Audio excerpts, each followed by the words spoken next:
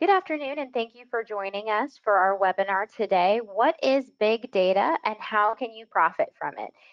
My name is Larissa Greene, and joining me shortly, we will have Joe Hagan joining us as well with WealthColony, and he's going to give us some information on big data and really where we're seeing it in today's world. So it's really a big part of our daily lives, and it's really good to keep up on the information that is just really continually coming to us about big data and how we can utilize it, but also how can you profit from it? So what investments are out there for you as an investor and where can you put your money? So it's going to be a lot of good information.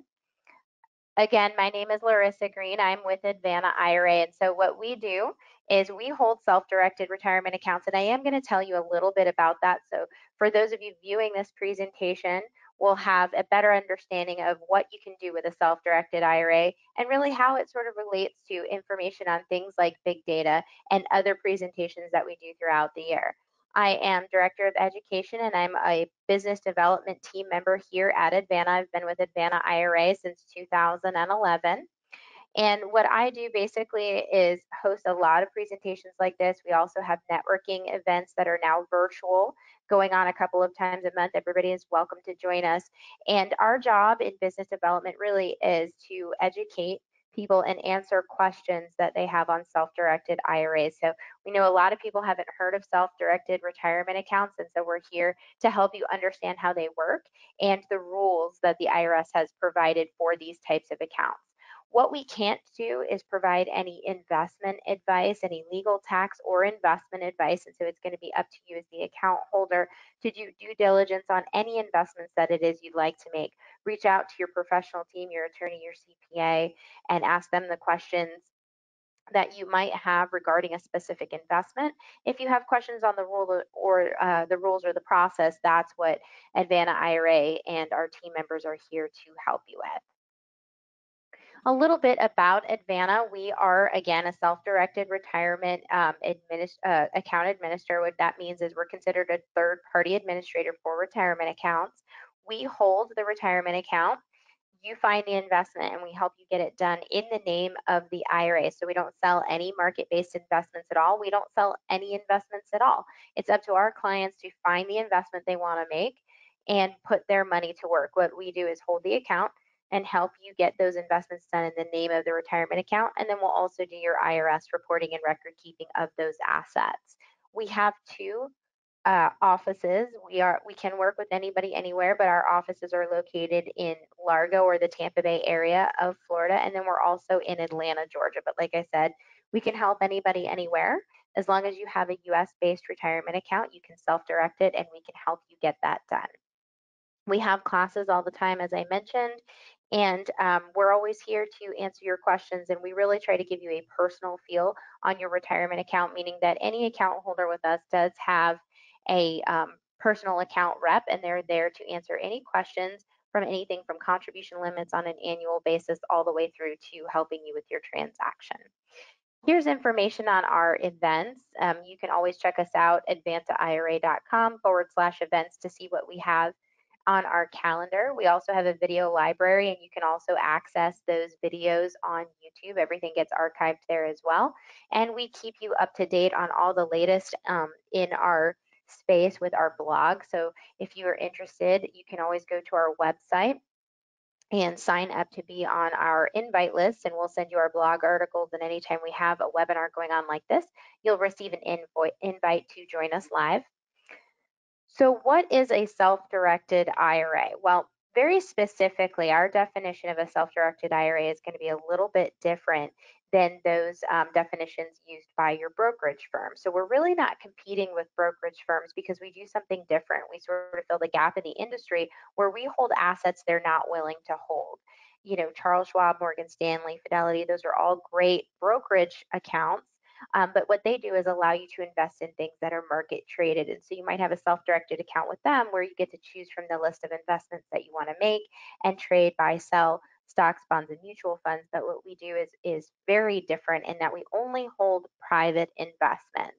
anything from buy and hold real estate all the way through to things like cryptocurrency and gold and silver bars. So that's what our definition of a self-directed IRA is. And so we're helping those clients that either don't want to be invested in the market at all, or they want to self-direct a portion of their retirement account and truly diversify their account by sending funds over to us for maybe one or two specific investments. And so that's what we're helping our clients do. And you can see I have a short list up here of the different assets that we see here at Advanta, but the IRS really hasn't said, here's a list of things you can invest in. What they've done instead is given us a very short list of things you can't invest in. And so when you're talking about a self-directed IRA, just about the sky is the limit for those accounts. And so as I mentioned, buy and hold real estate. And again, we're not finding the investment for you. So it's going to be up to you to go out there and find it what it is that you want to invest in, negotiate the terms, and then let us know. We're here to, once that portion is done, we're going to here to help you do the paperwork. So if you want to buy 123 Main Street and hold on to it and rent it out, that's completely up to you, and we help you get that done. You can lend money. It could be in the form of a mortgage. It could be an unsecured note, a second mortgage, a third mortgage. Those things, again, are all up to the account holder. Private placements, that's a big one because those private equity funds will not typically be held by your brokerage account. And then the rules for their fiduciary laws have changed a lot over the last few years. And so where, a brokerage firm might have been willing to hold that at one time, they are typically no longer willing to. And so that's, again, where we come in and we can hold those assets. Precious metals is a big one for a self-directed IRA. It can be gold and silver bars and coins. It can be a lot of different precious metals. And again, there is a specific list for those metals. So if that's something you're interested in, let us know. Foreign currency exchange, futures trading. We've seen people hold farm equipment that is secured to a note. We've seen people lease land to hunters and farmers. So really a lot of creative investments when you're talking about a self-directed IRA. Most people just haven't heard about these accounts because there's not a lot of companies out there like Advanta willing to hold these accounts. Brokerage firms typically consider these assets hard to value. They don't want to have to worry about the fiduciary responsibility that they may take on by allowing clients to make these investments. And so they don't want to have to receive rental income or pay mortgages on behalf of a retirement account. And that's really what we're set up to do. And so, being that there is so few of us out there, a lot of people haven't heard about it. I know a lot of times when I'm talking to somebody on the phone, they say, you can invest in real estate in an IRA. Is that something new? Because I've never heard of that before. And the truth is, it's actually always been allowed since 1974. You've been allowed to make those investments. And, just some information for you at the bottom of the slide here, it's actually less than 4% of all, and it says IRA investments, but it's actually all our retirement accounts are invested in these types of private investments. So why do people self-direct? The first one, of course, is just going to be a new source of capital. They had no idea they had access to their retirement accounts to make private investments, and so they can use those funds to make the investments that maybe they wanted to make, and they were just struggling to come up with where they were going to maybe cash out of some personal investments to make those investments. And now, a whole new world has opened up in that you can use a retirement account. Stock market fatigue, and I know that's, really sort of something that we're seeing a lot right now, in the time that we're living in. The stock market has been up and down a lot over the last 6 months, and, it's kind of been a scary ride. And so a lot of people are reaching out now and saying, you know what, I just don't want to have to worry about it anymore. It's just up and down so much, especially now that they're seeing the benefit of really diversifying their portfolio. And then, of course, the tax benefits, making those investments and having them grow tax deferred or tax free is a huge benefit. If you think about making an investment, especially in your Roth IRA, and having that investment grow tax free, outside of the stock market, you might have something that's going to have much better returns, and that investment can go right into your Roth IRA and again, grow tax free. So I like to show everybody the types of accounts that can be self-directed, and then the very first reason for that is because oftentimes when I speak to people, they say to me, well, I don't have a Roth IRA, so I can't self-direct it. And I'm not really sure where that comes from. But the truth is, if it ends in IRA, it can be self-directed. There's also a few other plans up here that you may not be aware of as well. So traditional and Roth, of course, those are the most common types of accounts that we see. We also have employer-based plans listed here. So the simple IRA, a SEP IRA, and any former employer plan, with emphasis on former, because once you've severed ties and you're no longer participating in that plan, that you have to be allowed to move it. But sometimes when you're currently employed, your current employer will not allow you to move it. The plan rules will not allow you to move funds. And it, of course, always just depends. So if you're currently participating, you would just check with your plan documents, check in with your plan administrator, and see if you're allowed to make that move. I also have up here solo 401ks, and that's, a big benefit to those that are self-employed. So self-employed individuals can have a one participant plan. It's called a solo 401k, and it has a lot of benefits, and it can also be self-directed. I also have up here health savings accounts and education savings accounts. And although I know those are not retirement accounts, the rules for self-directing them are going to be exactly the same as IRAs and 401ks. And so we can hold those types of accounts for you as well. I've seen a lot more interest in health savings accounts in recent years, and so if you have questions on those types of accounts, just let me know. And so with that, I'm going to turn the webinar over to Joe. Joe, thank you so much for joining me today.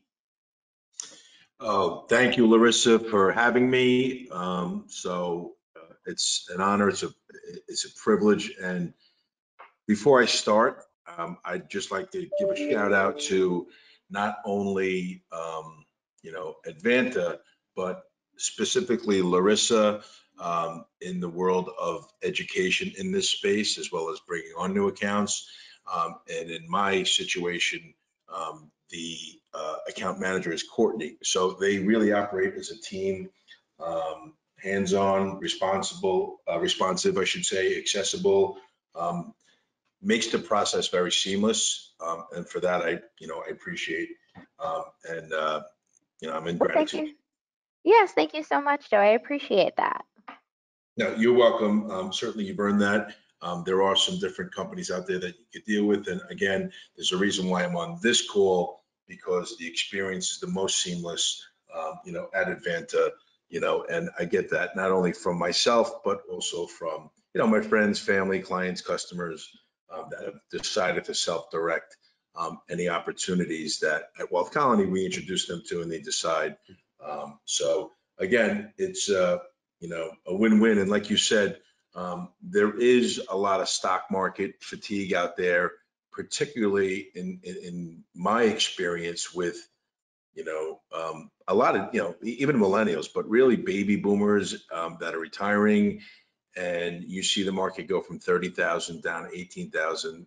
Seemingly it feels like a blink of an eye when you've worked that hard, to earn that money and build that capital, and then to see it, potentially vaporize. You think long term it's going to come back, but when you're retiring, what's long term?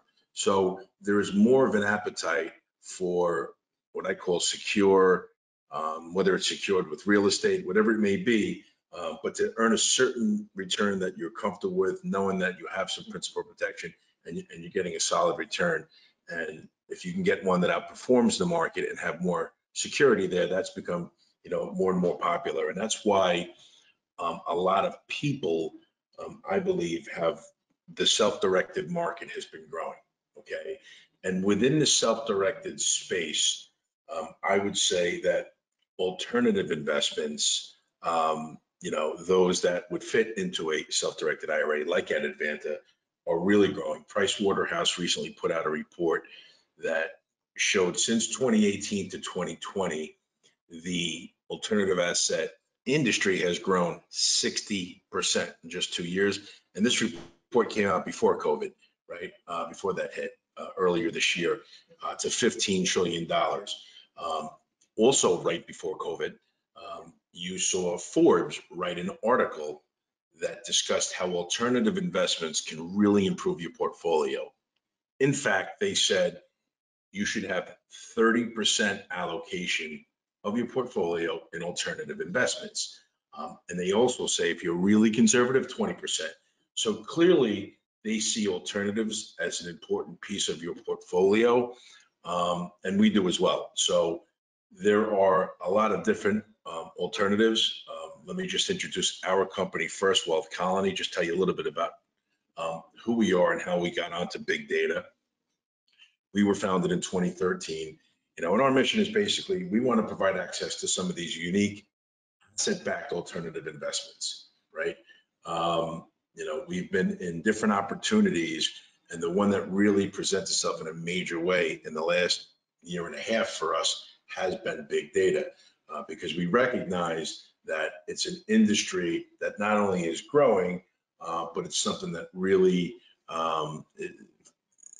has, a lot of longevity as far as how big data is changing the way we do every single thing and every single day. Definitely several times a week, I'm reading very interesting articles on big data and the advancements that are being made and how it's going to change what we do. So just really, just to finish up with Connie, for us, we look to align ourselves with those kind of world-class partners in that space. And we learn a lot, which I'd like to share here. But certainly for those that want to take action in that space, the niche for us has been the self-directed IRA. So that's why I'm happy here to be discussing this type of opportunity as it relates to big data in a self-directed IRA. So the first question is, what is big data, right? Big data is described as data in huge size, yet it's still growing exponentially, right? There are a lot of examples of big data generation that happen every second, every day, right? Social media sites, Facebook has something like 500 terabytes per day of data created, whereas the New York Stock Exchange would have only 1 terabyte per day, but it's still a lot. A jet engine, it generates 10 terabytes of data in just 30 minutes of flight time. And there are obviously thousands of flights per day. Even in today's environment, there are a lot of flights. So you can imagine the amount of data being created. Big data is an essential component of what we are currently in, known as the fourth industrial revolution. So constantly in everything we do, even in kids' toys, right? Data is being collected, stored, processed, and used in business for actionable intelligence, in a big data strategy. But that's a phenomenon that's not going to change, and that's why data centers around the world certainly continue to be built. As far as I talked about our company already, WealthColony, these are some of the things that we've done. The types of data really are in 3 forms: structured, unstructured, and semi-structured. So structured data is that type of data that is, stored, accessed, and processed in a fixed format, right? If you think of an employee table, you'll have, the name, the gender, the department, the salary, et cetera, okay? If you take unstructured data, it's any data that's huge and unstructured. There's a big challenge here. There's a lot of value here, but there's a big challenge in processing that data to derive the value, okay? One source can be a text file, a video, et cetera. So there are many organizations that have a wealth of this data that's available. They just don't know how to really pull the value out of it, okay? And that challenge is, challenge for some companies, obviously is an opportunity for those who can, pull that value out of it, and that's where we talk about monetizing, big data. But, in its raw form, unstructured data, is constant output that can be returned by a Google search or Hadoop's big data. When you talk about semi-structured data, that can contain both structured and unstructured data. You could have some personal data stored in an XML file, and that'll give you an example of both, structured and unstructured data. The characteristics of data, they call it the 4 V's. You're talking about variety, velocity, volume, and variability. So in volume, it's obvious it relates to the size that's just enormous. Size is crucial in determining the value of the data. It's the most primary characteristic in considering whether or not it's big data. Variety goes back to the types: structured, unstructured, semi-structured. In the early days, most applications considered only structured data like spreadsheets and databases. It was more cut and dry. Again, today with information technology, you have the Internet of Things, you have emails, you have photos that are now digital and 3D, and facial recognition and videos, and monitoring devices like Ring, PDFs, audio. There's just a ton of unstructured data that is really, really valuable information. Again, poses a lot of challenges for companies to store, process, analyze, and provide that data. And that's where there's a lot of opportunity, particularly in monetizing big data. The velocity is just the speed. I mean, how fast is this data generated and processed to meet the demands? You have sensors. If you have an autonomous vehicle, for example, I think NVIDIA is one great company that has 200-300 chips in a vehicle, and it can process information quicker than the human eye in most cases. And that's just one application. You can talk about social media, mobile devices. There's just a massive and continuous flow of data that they have to contend with. So that's the velocity, how quick. The variability is really, it's the inconsistency shown by the data, right? Sometimes this inconsistency will really hamper the process of handling and managing the data effectively. So it's definitely a characteristic that needs to be understood if you're going to look in the world of big data. The general benefits, okay? Oh, you know what, Joe, before you go on, Sure. just going back to what you said about the Internet of Things, can you just briefly describe what that means for those people that don't know? Because I think, that's important, because when you're talking about how there's just so much information being, pulled and put together for, every walk of life, really, just everything that we're doing on a daily basis. Can you just give us sort of the definition of the Internet of Things? Yeah, so the Internet of Things is literally like everything just about everything you touch is somehow connected to the internet, right? They call it the next big thing, right? So if you have, I mentioned before, kids' toys, it's collecting information on how you play, how kids are, using or playing with a toy. You can take a Disney park and they give you bands and they're gonna, access everything you're doing in the park, and you're connected to the internet. It's measuring, what you're doing, and in one breath you can call that an invasion of privacy, and the other breath you could turn around and say, you know what, they're measuring it not to invade your privacy, but just to measure what it is that you're doing so they can provide a better customer experience. But Okay.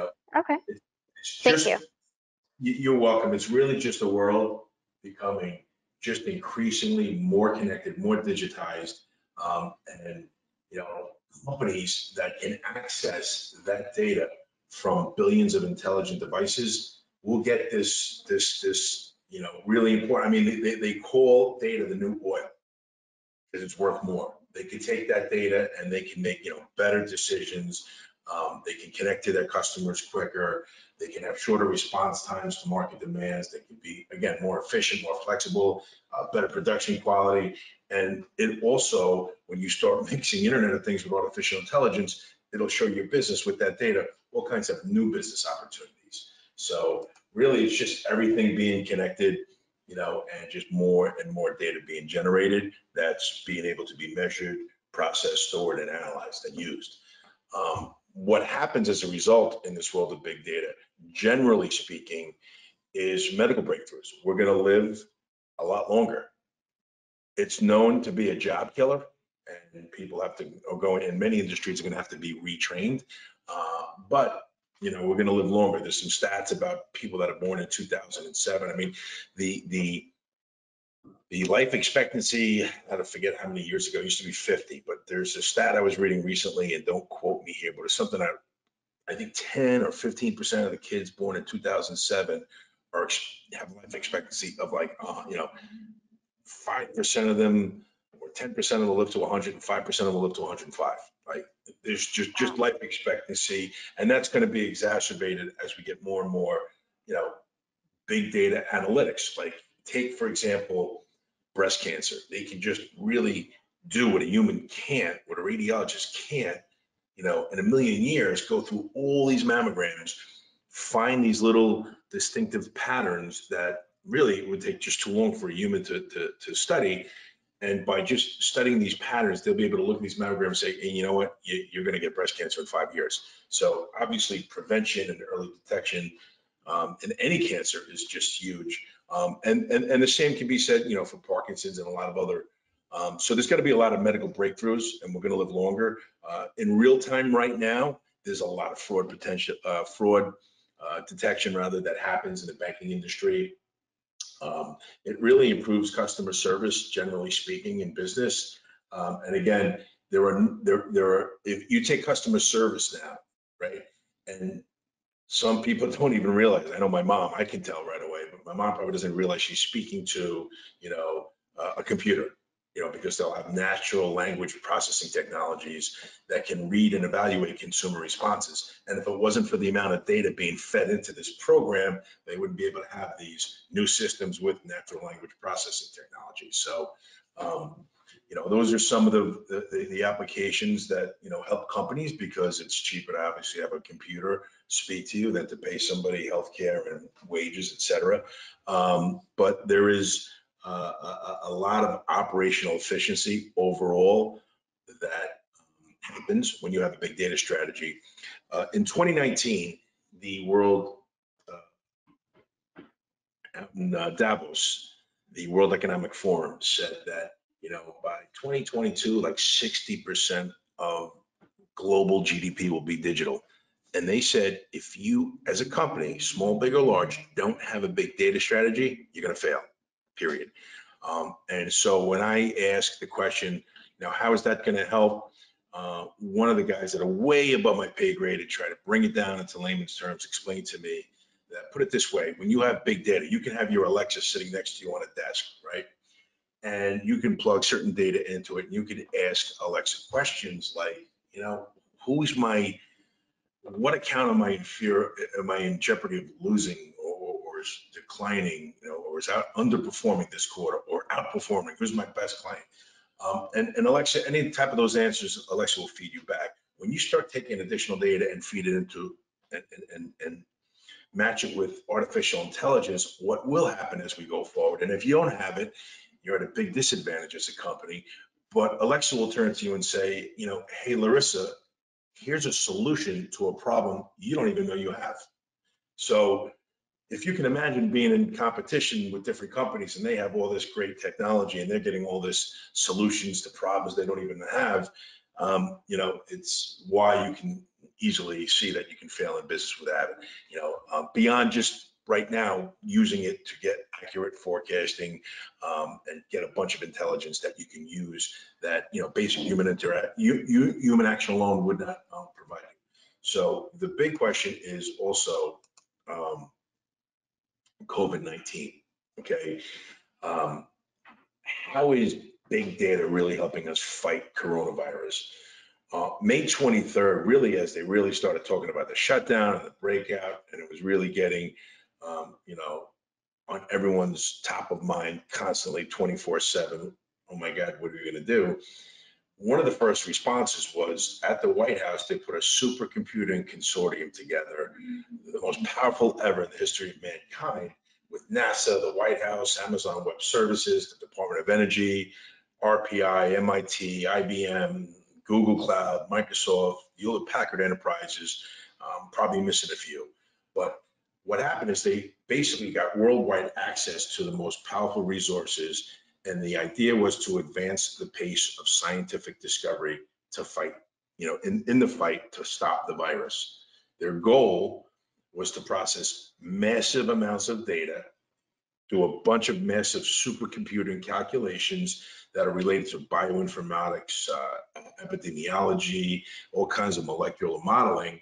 And ultimately, that whole design is to help scientists develop answers to very complex scientific questions about COVID-19, right? In hours and days versus weeks and months, okay? And every time they get more and more answers in hours and days, it helps them get to the solution a hell of a lot quicker. So the bottom line is matching the best ideas and expertise with the most advanced big data and supercomputing accelerates the process of discovery to unlock treatments and ultimately, get a cure and a vaccine.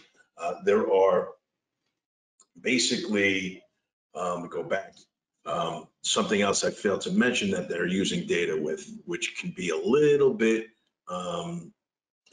for some countries, for some people, privacy is top of mind. It's an enormous issue. Apple and Google have announced that they will collaborate on software and warn users if they have come into contact with someone that's positive COVID-19. Okay, so they're using this data to really trace and have a total quarantine awareness. So the concerns again about privacy are these technologies enable public health officials to track infected individuals, enforce quarantine measures, and create a community awareness. Okay, if you look at when this first broke out, there was a lot of good press about South Korea, but also Singapore, Taiwan, and Israel are examples of countries that use data from citizens' mobile phones to perform contact tracing. That uses trajectory and geolocation data from the mobile phones to detect and isolate individuals who just came into close proximity to someone who tested for COVID-19 positive.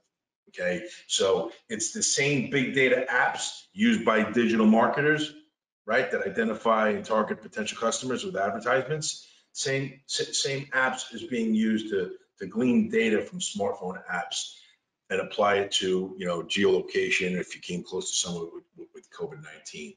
These tracing apps in Singapore to South Korea are now in Germany, and over in these countries, there's less concern about privacy of your data. So that's why they're using more effective apps. Quarantine enforcement, China, their Baidu, which is the Chinese Google, has developed an infrared sensor for no contact screening that uses AI and big data to identify fever, even in a crowd. They have color-coded healthcare apps that are designed, on health status and your travel history, which is all derived from obviously your data. In the US, Google recently announced anonymous and aggregated user data from mobile phones to help government agencies understand if social distancing rules are being observed in public places. So is that Big Brother watching, or is it something that we really need to embrace in order to fight the virus? It also helps using the data build community awareness. There are mobile apps, chat box, artificial intelligence that really provide answers to symptoms and treatment questions, and it'll help you, locate a hospital with an available bed quicker, the most available, quickest testing site, et cetera. It'll also help with hospitals' capacity planning, right? So if you're a hospital, you want resource planning. My oldest brother is the CFO of a hospital in New York, and it's really just north of New York City. And it was very scary early on because, they're looking for refrigerated trucks because the morgues filled up. Then they were running out of body bags, literally. I mean, in the beginning of the New York, New Jersey, breakout. So, to make sure you have, PPE equipment and morgue space and body bags and testing kits and everything else, the data is crucial. It's the first thing they need. I mean, if you look at companies, those most responsible companies that you would look out there, publicly or traded or private companies, a lot of them literally got caught with their pants down. They're saying, wait a second, we have business interruption insurance. And the insurance companies saying, no, this is a pandemic. It's not covered. So how the heck do we get pandemic insurance? I want it now. The insurance companies are saying, well, wait, we need the data. We need to take the data. We need to compile it. We need to analyze it, put it with our actuaries and come up with, policies that have the right premiums and the right coverage that makes sense for you and us. Okay. So without the data on this, there are a lot of companies that are even looking for, how do they protect themselves from another pandemic? So it's, again, all about the data. I say that a lot because it really is. So how to monetize big data, right? So the last time you had me on, I spoke for a bit with a deeper dive into big data. I don't want to take a big deep dive into it, I just want to cover a couple of them. You can always go back on YouTube and do a deeper dive on some of the other ones. But we described a lot of ways to monetize big data, and most of those really do still exist, right? So there's no use, in my estimation, repeating all of them. Just a couple that I think are interesting. Public companies, we discussed a list of them. I was particularly interested in a company called Datadog, DDOG, which was a recent IPO. The IPO was at 27, and because of the work that we do here at WealthColony, I was studying a lot of, the world of big data, those companies that are private, those are public, et cetera. And this one jumped out at me simply because, not only a local New York company, but really they turned down an offer from Cisco for $8 billion instead of going public. They said, no, we'll do an IPO. So they went IPO and they were valued at 10 billion. And my, basic idea was looking at the comps, looking at the amount of pipeline, I felt they would be a $25 billion company, at least in a year, and maybe even 50 billion. Because of COVID-19, more and more people, it became literally more urgent to be more mobile, to have your data, at your fingertips and have it analyzed and be able to be a lot more fluid and mobile of a company, a lot more versatile. So that's Datadog. There's a private company that I love. I talked last. Joe, before you go on, I just want to remind everybody, make sure you're doing your due diligence on any investments you're making, public or private. But I also wanted to ask you, maybe you could tell us just quickly, because I know you have some other types of investments you want to talk about too, but something like Datadog, and maybe, other companies that do something similar, are they all mining data? Is that sort of what their business is based around? Maybe you could tell us a little bit about that. Yeah, they just have a portfolio of services that they provide, their customers. I mean, they take your company, they put it up in a cloud. I don't know that they're particularly mining data, but they're certainly analyzing it. For them to have a full pipeline and then add the US government and Amazon Web Services, I think speaks volumes. But if you're a company that doesn't have a big data strategy and you need to get everything up in the cloud and you need to understand your data and mine it and analyze it and process it a lot quicker, that's basically what they do. I mean, they could basically, take your business to another level by instead of you building your own data center and hiring your own people to do that, it just makes sense to hire a company like that because they can scale, right? Okay, so they act sort of as a third party for data and the information being provided. Yeah, big companies go to them and they'll not only take their business and keep it versatile and put a lot of things in the cloud and have redundancy, but they'll certainly analyze it and they'll have all kinds of strategies. So there's a whole Chinese menu of things they can do for a company in that space. They're very good at what they do. What's really cool about that is I talked about a couple of companies last time that were private, like At Scale and Palantir. I hear through the grapevine that Palantir is finally going to come public. One of the reasons they're a unicorn, one of these $1 billion plus valuations that are private. But with Palantir, one of the reasons why they never came public is because, in the beginning, 100%, then it was still like 90% of the business was the US government. And so it felt that there was too much risk having just one customer. What happens if you get a new administration or some politician changes their mind for whatever reason, or it doesn't pass and they lose that account? There's too much risk. So they didn't want to go public until they were at least 50 with private companies and 50% of their revenue coming from government. So I think they're about to come public. I think what's really cool, I think it's going to be another Datadog, is that company I talked about, ThoughtSpot. It's literally a few really smart Google execs that started it, and it's really cool. It has a user-friendly. If you go on ThoughtSpot's webpage, they have an interactive dashboard where you can start creating and modeling forecasting for COVID-19. You could say, oh, I have relatives in Greece or Ireland or Italy or Africa or wherever. Let me take those towns, and you can start putting data that's available through Johns Hopkins, that's the data that they use, and you could put it and create and model some forecasts for COVID-19, which is really forward thinking and really cool. Again, they're Google with artificial intelligence, and right. So there's, again, a lot of really good companies that are out there. Some of the things they do are, I read it, I kind of comprehend it pretty well. Can I explain it? Is it above my pay grade? Somewhere above my pay grade in a lot of these applications that I read about. But the more I read about it, the more you digest it.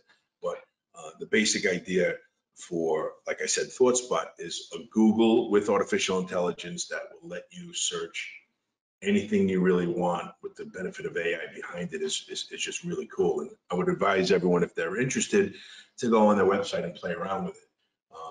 What I call the pick and axes, like in big data, like the Lucents, of the world, when we had the Ciscos of the world, when the internet, the third industrial revolution came on for the information technology age. I look at that as, one of the things we do, like in ScriptMob too, it's just a company that leases equipment, because you can go buy really good equipment if you can get a good price, right? What are you going to do with it? Do you know what to do with the equipment to mine the data? On our website, WealthColony, we have a white paper we put there. There's 13 risks in building your own data center in-house if you're a company that wants a big data strategy. The biggest issue is typically it's too costly. It's hard to scale. There's redundancy issues. You got to worry about a lot of aspects before you do that. So it's a lot easier to just outsource it. So I've looked for other companies. Most of the bigger companies that, if they do it, they have the budget to do it in-house. I think you'll see more of this type of equipment leasing, just like you see in self-directed IRAs, farming equipment, or I've seen a lot of people get involved. We got involved early on in ScriptMob 1 in 2014 in mining Litecoin when there wasn't even an exchange here, right? Then by the time it went from under $5 a coin to $375 a coin, I turned around and there are mining operations in Iceland, in the Philippines. One's using solar or wind technology to make the power cost reduced. The cost of power a lot further reduced to make it more efficient. There's geothermal in the Philippines. I heard so many different presentations that's why we like to say, we want to be in early, et cetera, and get out when it's trendy. Well, I think big data right now is being in early because there's just a huge demand in that space. Again, I've looked for other companies that do that, but I would recommend that you look for something, because this is key with the platform that we develop. Not only do you have a world-class partner that Intel, Samsung, that has the equipment, you have to find power. If you're going to use this equipment, wherever you're deploying the equipment, really a data center, you want to make sure you get the right cost of power, because otherwise it's going to mess up the business model. So you got to buy the equipment cheap. You got to basically have the right cost of power so that there's a profitability. And as long as there's profitability to that company, there are companies that are growing, say in the world of produce or any. If they're growing, they're going to get a bunch of trucks to start shipping across the country. They're going to lease those trucks out. So there are companies that own trucks and lease trucks. Likewise, in the world of big data, we have a partner, and I think this is something that'll be replicated out there, that owns their own equipment and puts it to work. But if you're going to lay out the cash, you lay out the cash, buy the equipment, they'll lease it from you. They'll pay you a lease fee for it, and then you can put an insurance policy on that to protect that equipment. So your principal is secured and you're getting lease payments. I think that's a very cool way. The relationship between big data and your retirement could be monetized easily. There's one other thing to mention that a lot of people don't realize why I think self-directed IRAs and non-correlated investments in general, real estate, whatever, are becoming so popular is because of the retirement gap, right?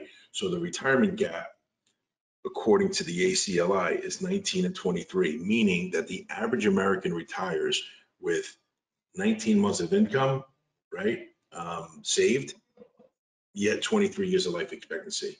So people are looking for ways for their money to work smarter and last longer. And the number one fear of the baby boomer generation right now is, outliving their money. So any way where you can take your retirement account and have that money last longer, if, for example, you're making 20%, okay, in a self-directed IRA per year, call it at Well, least.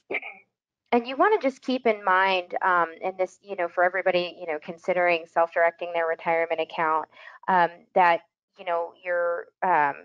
your returns are based on your investment decisions. And so you just want to make sure that you're making those decisions, doing your due diligence on all of the investments, and understanding the investments too. And, that's why it's so important to have educational events where you can learn about things like big data and understand, how they work. And we have webinars on things like investing in real estate and lending money, and, creating the terms for your IRA, and just really educate yourself and understand, investments. And, and that would be the same with the stock market. Anything, and Joe mentioned a couple of different, investments you can make, private and public. And, understanding your investments are going to be key to your return, because you want to understand the investment that you're getting into. So again, due diligence is going to be very important on these types of investments. 100%. There's no way you would want to invest, anything, particularly your retirement money, unless you were comfortable and you've done the homework. And the only distinction that I was saying is, this is some of the articles that we talked about before, but the distinction that I was talking about is, if there's a way and you're comfortable and you know all the risks, where you're looking and saying, you know what, I don't like all of my eggs in one basket. The reason for the retirement gap is often pointed to the fact that there's overexposure in the stock market. Everything's in there. So at the end of the day, if you're not totally exposed there, you're not going to see your retirement account drop as much, theoretically, if a pandemic hits again or something happens and the market's down. And so, that's what's out there. Obviously, you want to put as many, as Advanta does a great job, as many different, whether it's crypto or Forex or real estate or equipment leasing or, private placements, hedge funds, whatever it may be, there are alternatives out there. We just happen to right now love the world of big data. There's a lot of ways, public, private, to take a look at it. And obviously, like you said, do your homework before you would do anything. So here's some of the stats that we talked about before with Price Waterhouse. It's not a mistake, that the market is, often very volatile and people are looking for alternatives. So the space is jumping. This does not really even take into effect what happened with COVID. I believe more and more people look for non-correlated stock market investments. Probably as the market came back, they're looking for a little safer haven. And if you find one that you're comfortable with, Advanta is a great company to put it with, for sure. If anybody wants to follow up on a conversation on anything, book a quick call at calendly.com/wealthcolony, and I'd be happy to answer any questions that anyone may have. Well, thank you, Joe. Yeah, and I mean, I think that's, really what our business is based around. Of course, the ability and the desire to have your portfolio truly diversified. I mentioned at the very beginning of the webinar that there's just so many different asset classes out there. And, the great thing is, with a self-directed IRA, you're going to find that, although, of course, I do feel like largely any investment class, any asset class is going to have some correlation to the market, whether it's large or small. Just the idea that, of course, your investment is not going to be directly invested into something that's going to take the swings that the market is taking. And of course, we're seeing that now. I think a big thing that people really like about a self-directed IRA is being able to say, this is what I want to invest in. And so, I think all of the information you provided with us today, Joe, on big data is important for people that really didn't understand it. And so, and that's why I asked that question about the Internet of Things, because I think before, you had really talked about it with me previously, it didn't occur to me that, there's information being gathered even on things like smart refrigerators where, you can go in and not only have your family's calendar on there, but it can tell you what you're missing in your refrigerator for your next grocery list and things of that nature. I mean, it really just never occurred to me that there was really a purpose behind that. And of course, that's a lot of what people are looking for today. So it's important to understand it. And Joe has his contact information up here if you have questions on big data. And of course, you can reach out to me, Larissa Greene at Advanta IRA, with any additional questions on self-directed retirement accounts. And so with that, I want to thank Joe so much for joining us today. And we hope to talk to you again soon. Thank you so much, Joe. Pleasure. It was great. Thank you for having me. Absolutely. Okay, take care, Larissa. You too. Bye-bye.